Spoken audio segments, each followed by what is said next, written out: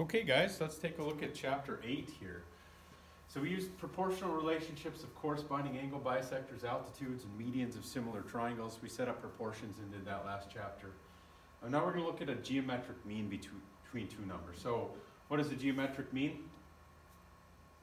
The square root of the product of two numbers. So if you get two numbers, you multiply them, you take the square root, you've got the geometric mean. So this is the proportion that allows us to find the geometric mean, but if you solve that proportion, you get just what I said, the square root of the product. So to work this out, find the geometric mean between 2 and 50. Well, we need to go ahead and multiply 2 and 50, get 100, and then we're going to take the square root of that, which of course is 10. All right, so pause the video, give this a shot. Okay.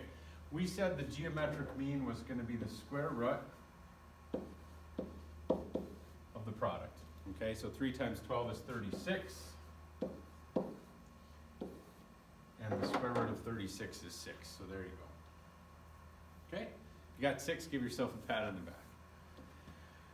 All right, the majority of this section is going to be relating to this idea here, that if I draw in a right triangle, if I draw the altitude to the hypotenuse, so I have a right triangle, I start at the right angle and I draw an altitude down perpendicular to the hypotenuse, I create 3 similar triangles, okay? And I'm going to explain to you in a little bit how to determine which ones are similar. I think that's going to make our life a little bit easier. But for now, know that we do create that situation. We could prove it by angle, okay? Wouldn't be a difficult proof. Okay, write a similarity statement to identify these. So what I tend to do, you guys, is I pick, I make up an angle, okay? And then I know that all the angles have to add up to 180 in a triangle, and so then I can write the similarity statement better. So let's say I say this is a 60-degree angle here. Well, then this little triangle on the left, since it's a right triangle, this is 90, this one has to be 30. And if this is 30, and that's a 90-degree angle up there, this one has to be 60, which makes this one 30, okay? So when I write my similarity statement, I start with the big one, so let's go EFG. Okay? Now, when I say EFG, that was 60 degrees, 90 degrees, 30. So 60, 90, 30. Well, in the triangle on the left, if I want to go 60, 90, 30, that's going to be EHF.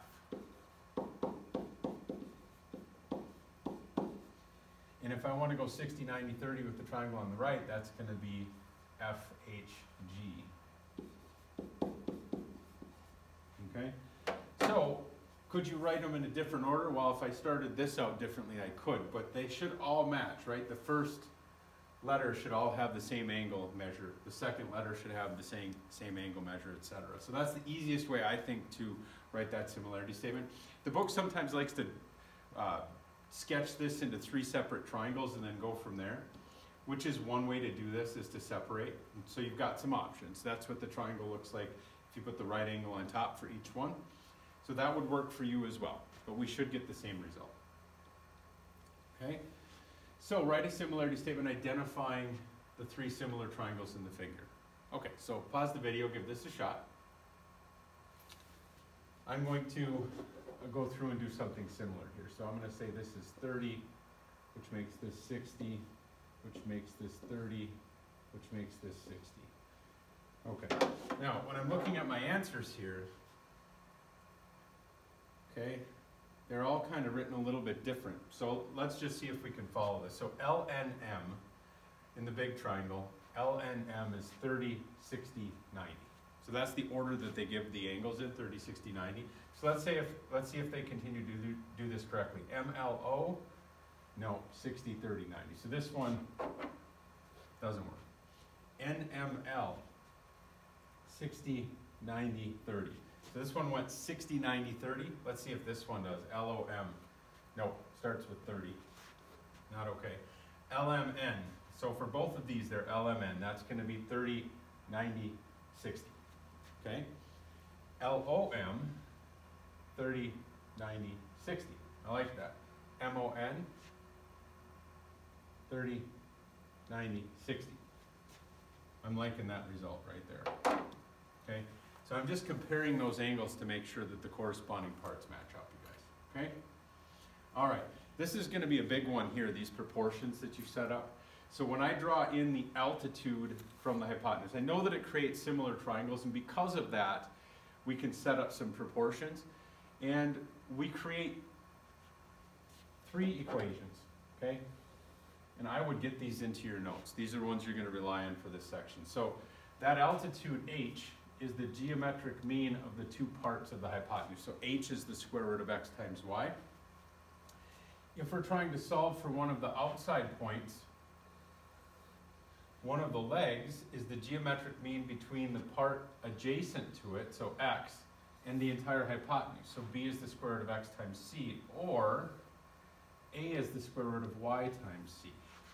Okay, so take a minute and write those down. You got to have that in your notes. So if you need to pause the video and write it down, please do so. Okay, we're going to utilize these quite a bit in the next couple slides. All right, find CD and E. Based upon the previous slide, E is that altitude. So E is the square root of 6 times 24. Okay, the 2 parts. D is the square root of the adjacent part, and the entire hypotenuse, so the square root of 6 times 30. And C is the square root of the adjacent part, which is 24, times the whole hypotenuse, which again is 30. Okay? That's how I'm going to solve each of those. They'll go through it with us on the next couple screens, so you'll get the answers. But these are the formulas I'm using from that previous slide. Okay? So they're going to start by solving for E, just like I did, 6 times 24, square root. Okay? Then they're going to solve for the other 2.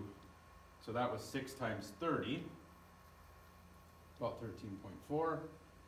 And then the next one should be 24 times 30, 26.8 or so.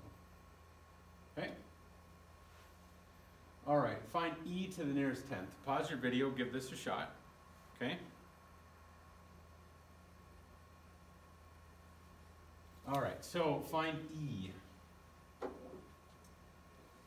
All right, so that leg is the square root of the adjacent part, 16, and the entire length of the hypotenuse, 16 plus 4, or 20. So if you grab your calculator and you type in the square root of 16 times 20, you should get 17.9. If you did that, give yourself a pat on the back. Okay? So, pretty similar situation here. So Miss Allspach is constructing a kite for her son. She has to arrange 2 support rods so that they are perpendicular. We knew that about a kite. Okay, the shorter rod is 27 inches long, so that's this length here. If she has to place the short rod 7.25 inches from one end of the long rod, so I know this distance is 7.25 in order to form the right triangles, what is the length of the entire rod? So what I have here, because that's 27 and because it divides this up into 2 equal parts, half of 27 is 13.5. So that's this distance right here.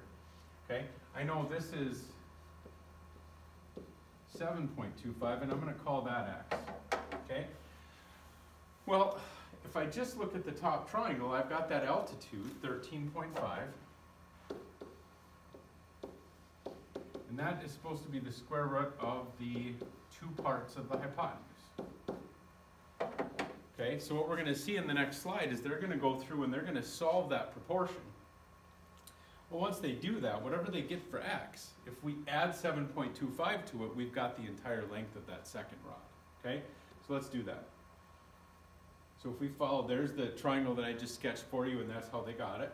Okay, so we're going to set up that proportion, square both sides, divide by 7.25, and so that one length is 25, but then I got to add that 7.25 back in, and I get 32.39 approximately for the length of that entire rod.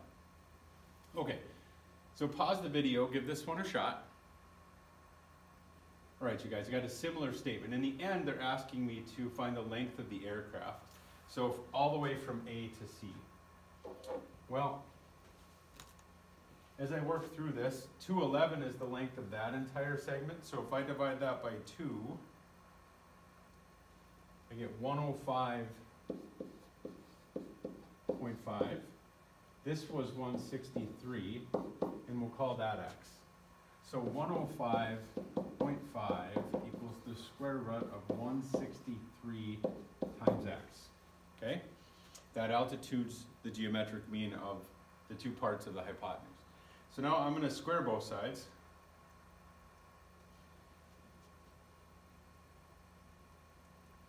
And so I get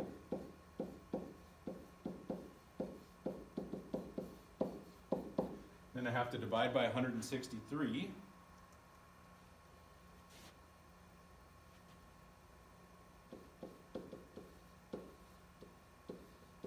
Okay, but that's just this x, you guys, okay?